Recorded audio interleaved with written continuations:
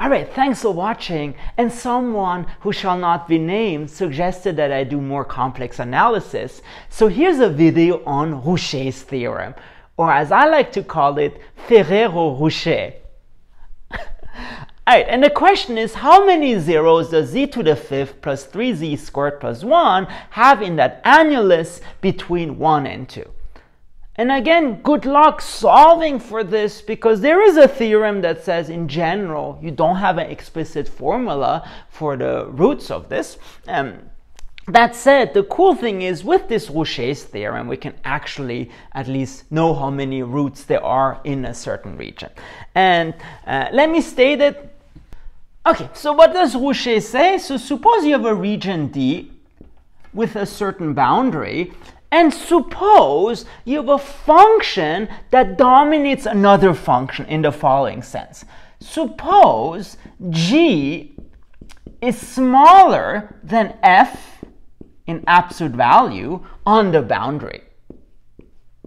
So suppose f dominates g, then what this says is you can perturb f a little bit and still have the same number of roots. More precisely, what this says, if f dominates g, then f and f plus g have the same number of roots. The same number of roots.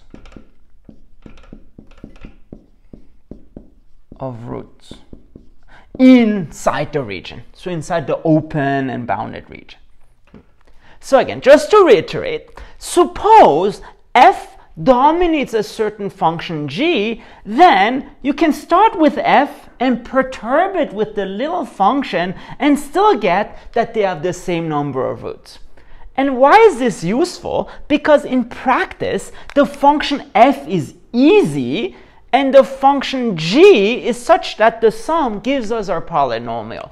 So now you can actually put this into action with our complicated polynomial z to the fifth plus 3z squared plus 1, I believe. Alright, so now let's go back again to our function z to the fifth plus 3z squared plus 1. And first, let's try to figure out how many roots are there inside the small circle with radius 1. Because remember, we do have this annulus, and the idea is basically the annulus will be the difference of two disks. So let's first try to figure out what happens in the inside disk. So case 1, let's try to figure out in z less than 1. And here's the thing, so Rouché's theorem, it's a very nice theorem, definitely, but it does involve a little bit of guesswork, because the question is, which is the dominating function? And well, it depends on the cases, because it turns out here the dominating function is the middle one, because probably of the coefficient of 3. So notice z to the fifth plus 3z squared plus 1, we can write this as 3z squared plus z to the fifth plus 1. So the idea is this will be, this will be a function f, the bigger function, and this will be the function g. Okay? And all is good, except we just need to show that f dominates the function g.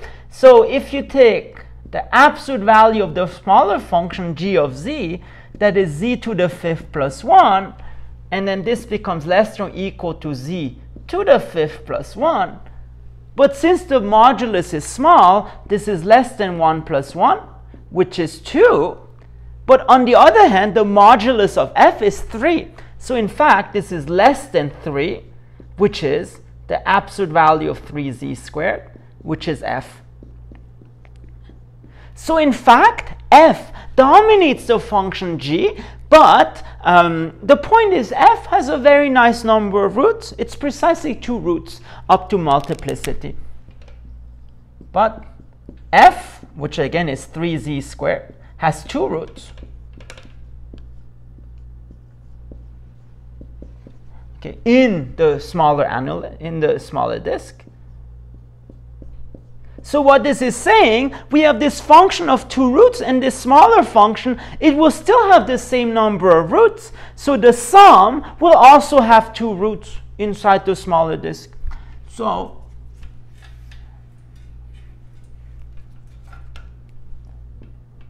f plus g also has 2 roots in z less than 1. So we already figured out what happens in the smaller disk, and now we just need to figure out what happens in the larger disk. So z less than 2. And what's interesting here is this kind of switch of roles, because let's take again our polynomial z to the 5th plus 3z squared plus 1. Well, in this case, well, z to the 5th has a big power, so it turns out this will dominate this in this case. So this actually becomes z to the 5th plus 3z squared plus 1. So this will be the dominating function, and this will just be the perturbation. And the idea is we know how many roots this has in the bigger one, and then just by perturbation, we know the total number of roots in the smaller one. But of course, let's show that it dominates.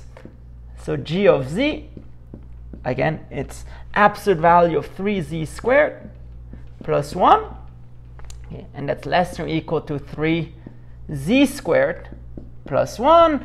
And so 3 times 2 squared, so 12 plus 1, 13. Well, it is a big number, but it's smaller than this 32, which is absolute value of z to the 5th. Z to the 5th, which is absolute value of f of z. So you see, this function is clearly bigger than this one in terms of absolute value. So again, the number of roots of this perturbation is just the number of roots of f, which in this case is 5. So since f has 5 roots, well, again, technically just 0, but with multiplicity 5, we get f plus g also has 5 roots.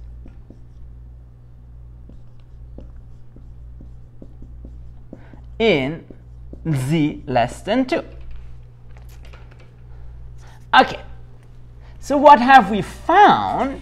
And again, there is a little technicality which I'll address very soon. So we found that inside the big disk, right, z less than 2, there are 5 roots, and inside the smaller disk, there are 2 roots. Okay. So there are 2 roots here, and we know there are 5 roots in total.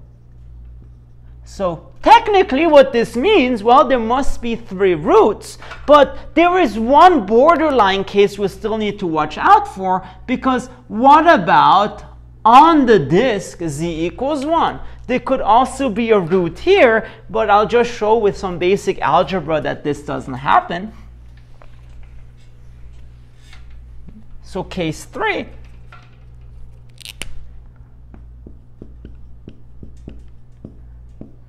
Z equals 1, but again, this can just be eliminated by some algebra, because if z to the 5th plus 3z squared plus 1 equals 0, then what we get that 3z squared equals 3z to the 5th minus 1, but now just take absolute values. So absolute value of 3z squared, because z equals 1, that equals 3. And now, by the triangle inequality, this becomes z to the 5th plus 1, which is 1 plus 1, which is 2, which doesn't make sense. So in particular, there are no roots to my heart. Anyway, there are no roots on the circle z equals 1. So what can we conclude? There are 5 roots in total, 2 inside that circle. So in particular, the answer to our question is 3. There are 3 roots in total in that annulus. And you see, that's what's nice about Rouché's theorem. We never actually found the roots. We just know, again, without doing any problem solving, that there must be 3 roots here. And that is very, very nice, I think. All right, I hope you like this. And if you want to see more math, please make sure to subscribe to my channel. Thank you very much.